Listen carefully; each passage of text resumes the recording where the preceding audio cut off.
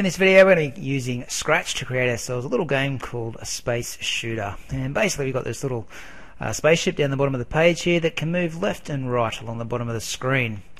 We've also got this little bat that's going to come down from random positions at the top of the page, and it's going to try and run into the spaceship. We do have bullets where we can shoot this bat, and I'll just run the game now and show you what it looks like. You can only shoot one bullet at a time.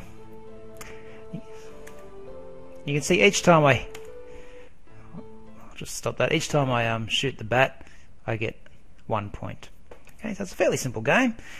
It's not too hard to make, so let's get started. I'm going to go to File and New and make myself a new Scratch document. And the Scratch cat's going to appear on our stage, which we need to get rid of first of all. So just right click on the little thumbnail down there in the library and delete it. Now before we get started, let's choose a backdrop for our stage. Okay, so the stage is the white area here. Okay, it's where all the action takes place, so we'll put a backdrop in there by going down the bottom and choosing that first option that says choose backdrop from library. Plenty of backdrops to choose here. The one I'm going to go for is a themed backdrop in space, and I'm going to choose the stars. That space one there might look alright as well. Okay, if you want to use that one, go for it, but I'm just going to use stars for this one. It's pretty simple background, not too distracting. Okay, so that's got our backdrop in. Once we have got our backdrop in, we need to bring some sprites in that we're going to use in this game. Okay, so one of the sprites that we're going to use is obviously the spaceship. So where you've got the new sprite option here, click the little troll's head to choose a sprite from the library. We're going to use some sprites that Scratch has created for us. Now I'm going to go back to the space theme over here, and you'll see in the space theme we've got a spaceship. So choose the spaceship and press on OK. It comes out fairly large. We do need to resize that. Now in my previous video I did show you how to resize one way. In this video I'm going to show you how to resize another way. So up the top here we've got this shrink option. So if you press shrink and then click a few times on that spaceship, you can get it down to a reasonable size. That looks pretty good there. I'm just going to move it somewhere down the bottom. It doesn't matter where just yet. Okay.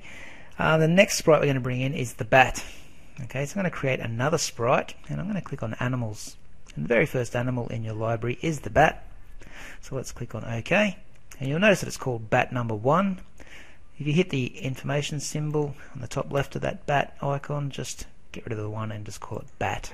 Okay, so we've got spaceship and we've got bat. Again, the bat's a little bit too big, so use your shrink tool up here to click on that bat a few times just to bring him down to a more appropriate size that's going to go well with our game. That looks pretty good there. Just push him somewhere up top of the page for now. The last sprite we need to bring in is one that we're going to make ourselves. Okay, so where we've got new sprites there, instead of hitting that little troll, we're going to hit the little paintbrush next to that to paint a new sprite. I want you to grab the circle tool or the ellipse tool here. I want you to change this outline here to the second option there, which is the fill. So when we draw this circle, it's going to be filled in with a colour. At the moment that colour is black. We want to change that to a bright colour like yellow. Bit hard to see, but there is a little crosshair in the centre of your page there. You want to hold shift and click and draw a little circle over the top of that crosshair. You need to make sure that that's centered on the page, and the way to do that is bring up Set Costume Center, this little crosshair up here. And you can pick that up and just move it around to the center of the circle and drop it once it's in the center of the circle. Once you've done that, you can move your mouse away. You'll see the crosshair follows your mouse, but that's okay. Alrighty, so now you've got your little bullet sprite on the screen as well. Okay, so you've got the 3 sprites we need to make this game work. So let's go back to our spaceship over here. Okay, and we're going to go to our scripts tab at the top there, and we're going to code this spaceship up to make it work. Okay, so the first thing we're going to do is get it in the right position, and I want it positioned somewhere down the bottom of my page. Okay, so what I'm going to do is I'm going to go to my events section first and bring out the when the start button is clicked or when the green flag is clicked, and I'm going to go to the motion and I'm going to choose the go to X and Y option here. So go to X and Y. Now remember, our page is made up of coordinates, a bit like this. Okay, basically we want to set our little spaceship in the center of the page at the bottom. So our X coordinate, to put it in the center of the page, is going to be set to 0. Okay, so in this little blue box where it says -7 at this stage on mine, I'm going to set that X to 0. Now for the Y option, I want it towards the bottom of the page, so somewhere down here. About there is probably a good height. And you can see my Y value is set to -180. Okay, that's where my mouse cursor is now. If I hover my mouse cursor over the spaceship now, you can see that the Y value changes to -123. As I move my spaceship around, it's going to tell me what that Y value is. So I think about probably -125 will probably look good. So I'm going to set that Y value to -125. Okay, so if I move my spaceship anywhere on the page, and when I press this green flag, it should position it in the center, which is the X position, and down the bottom, which is the Y position. Okay, so that's our starting point. Alright, so that's a good start. Next thing I'm going to do is get this little spaceship to move left and right. So when we press our left arrow, we want it to move left, obviously. When we press our right arrow, we want it to move to the right. Okay, so we need to bring in a new event for this. So we'll bring out when the start button is clicked again. And what we're going to do is go to the control tab here, and we're going to choose an if-then statement. Okay, so if a certain criteria is met, then we're going to perform a certain action. Okay, so the criteria that needs to be met is if we are pressing the left arrow on our keyboard. So we go to our sensing option here, and we've got the key pressed option that we bring out. At the moment it's got the space bar. We want to change that to the left arrow.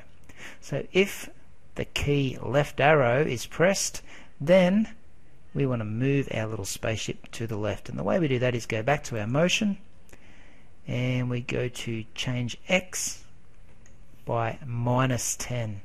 Okay, remember, if we want to move to the left, we always head into the negatives. Okay, so we're heading to the left of our timeline basically, so we're going to move at -10. That's about a speed of 10. Alright, if we want to move right, we're basically going to do the same thing here, but we're going to use the right arrow, and we're going to change X by +10. So I'm going to duplicate this code. A quick way to duplicate this code is go up the top to this little clone stamp here, or the duplicate stamp, and just click on that piece of code once, and you can drag down the next piece of code. So what we're going to say in this second bit of code is if key right arrow is pressed, then change the X value to 10. Okay, and that's going to move our little spaceship to the right at speed 10. What we can do now is put those two pieces of code together. Now if we were to run that code now, it wouldn't work. I'll just show you what happens. It doesn't move left and right. I'm pressing the left and right keys right now and nothing's happening. And the reason for that is we need to put this in a forever loop. So in our control tab, we need to bring out this loop here and put it around. Don't know if this is going to work. There we go. Around those two sections of code. That way our program is always listening out for when we press our left arrow, and always listening out for when we press our right arrow. So now we can attach that to when the start button's clicked. We're always going to be listening for when we press the left arrow or the right arrow. Now when I run my game, we should be able to move left, and we should be able to move right. Can't move up, can't move down. Okay, our spaceship is stuck at the bottom of the page there. Okay, he doesn't quite go off the edge of the page, but that's fine. We've got him moving left and right, and that's what we want. Okay, last thing I might do on this spaceship is put in a background sound, so we've got some music playing when we run our game. And the way we do that, we need to go to our sounds tab first and find the music we want. Okay, this pop sound is no good to us, so we'll just get rid of that. We'll hit the little speaker here, and I'm going to go down to music loops. You can go through all these and choose whatever music loop you want. One that I might use is Medieval 1. Sounds a little bit eerie, I suppose. We're in space, so we want to keep things a little bit spooky. Okay, if you press play on that, you can have a listen to it.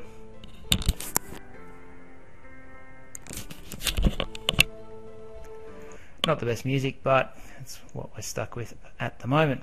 Okay, so what we're going to do is bring in another event on our spaceship. So when the start button is clicked, what we want to do is play the sound Medieval 1 until done. Okay, now that's going to play through once and then finish. What we want to do is put that in a loop So another forever loop, so it continues to play. So once it's finished playing once, it will go back to the start and play itself again. Okay, so I'm just going to put a forever loop around that. Now make sure when you're choosing that sound, you choose the play sound Medieval 1 until done.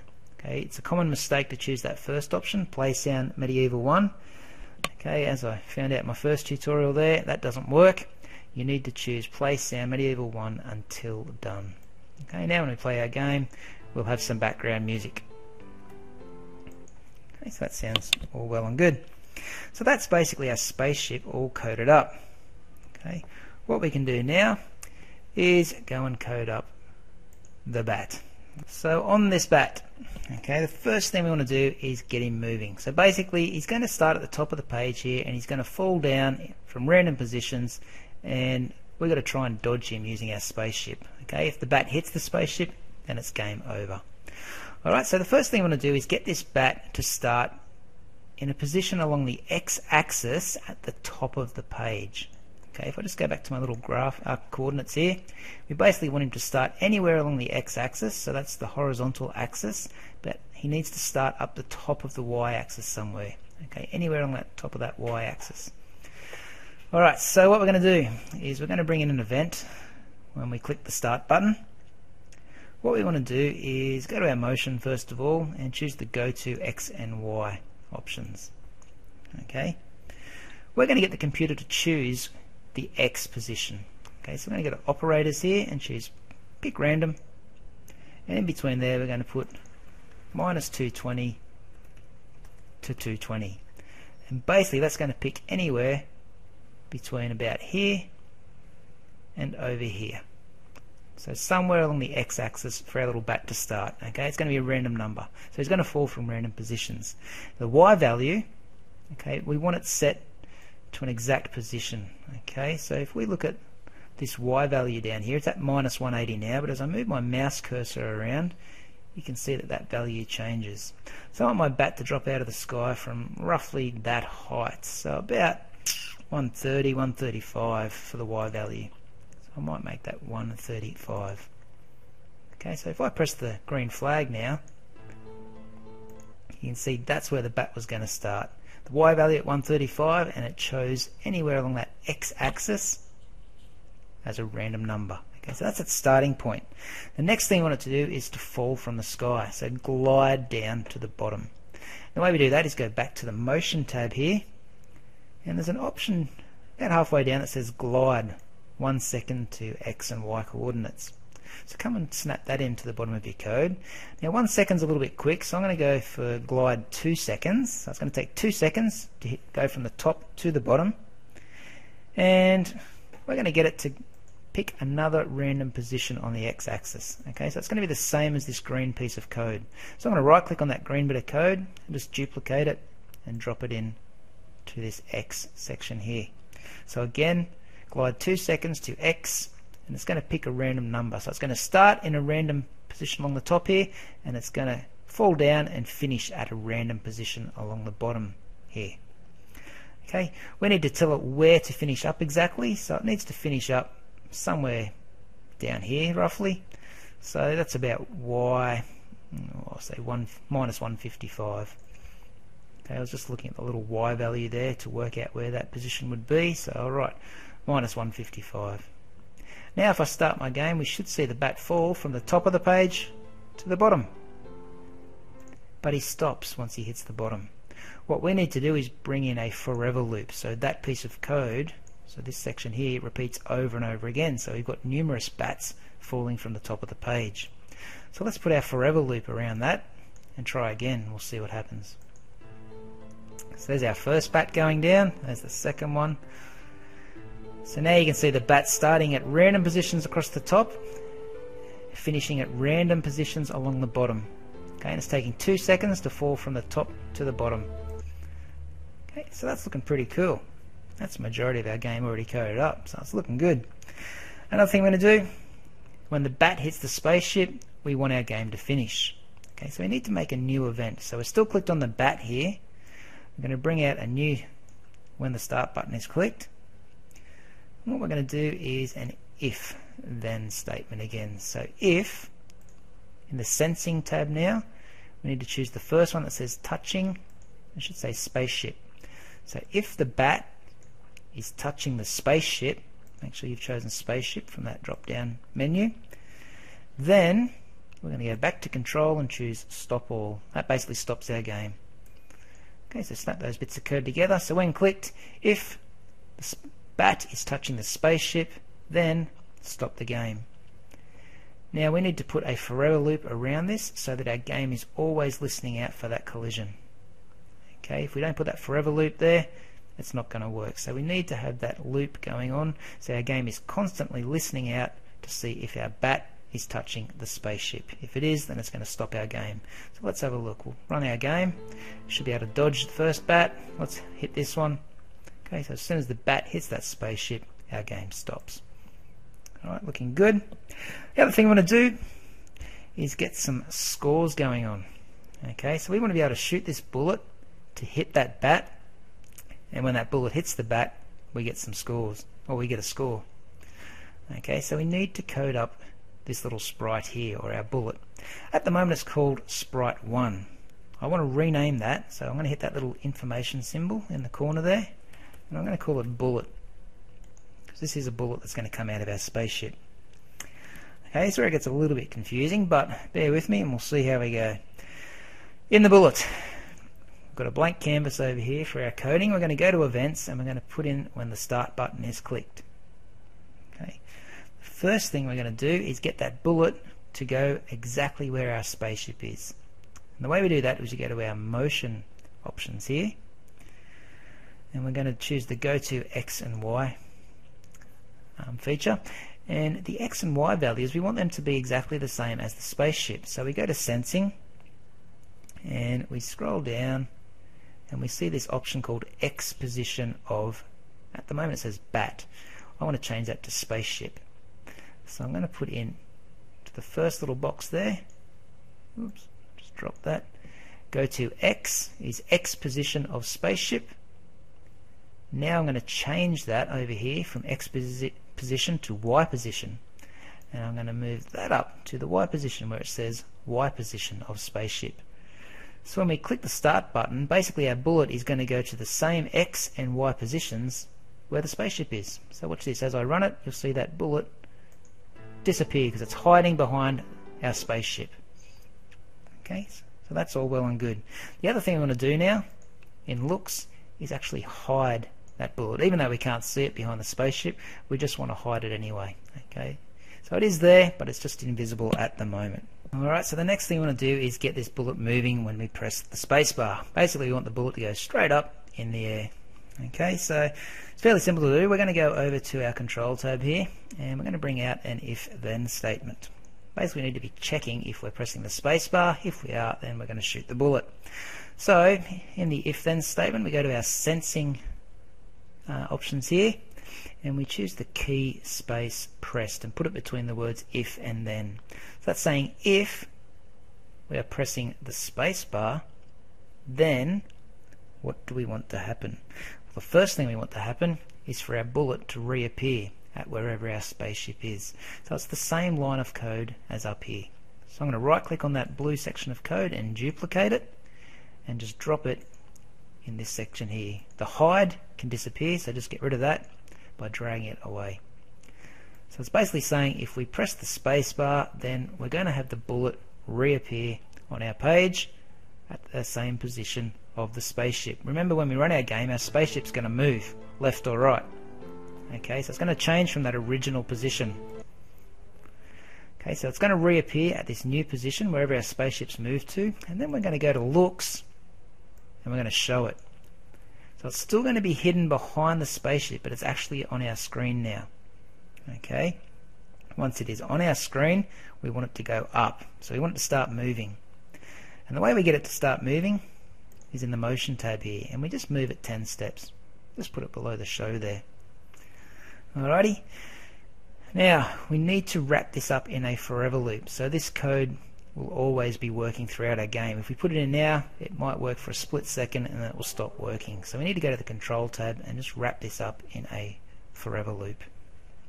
And that's going to be attached to our code up here. We'll give it a test run. It's not going to be working properly, but we'll see how that's looking at the moment. So we can move left and right, and you see when I press the space bar, my bullet actually appears on the page. Okay, but it hasn't started moving yet, so we need to add a little bit more code in to make it move. Okay, we actually want this to move until it hits the edge of our page, which is back up the top here. So what we're going to do in the control tab here is bring out a section of code called repeat until and wrap that around the word move 10 steps. Okay, so I'll just bring this out so you can see it. So it's repeat until, and we're going to go to sensing, and that first option that says touching mouse pointer, we're going to change it to edge. So we're going to repeat this piece of code, so it's going to move at speed 10 until that bullet touches the edge of the page. Okay, so I'm going to put that back up under show there, and we're going to give this a bit of a test run to see what happens. Okay, so we run the game, press spacebar, and our bullet comes out. It's actually going right instead of up. So what we're going to need to do is change the direction this bullet's going. Okay, so that's fairly simple to do. Just go to your motion tab here, and we want to point this bullet in a direction. Okay, so at the start, straight under when we click the start button, we want to point that bullet in the up direction. At the moment it's pointing at 90 degrees, which is the right. Set it to 0, which is straight up.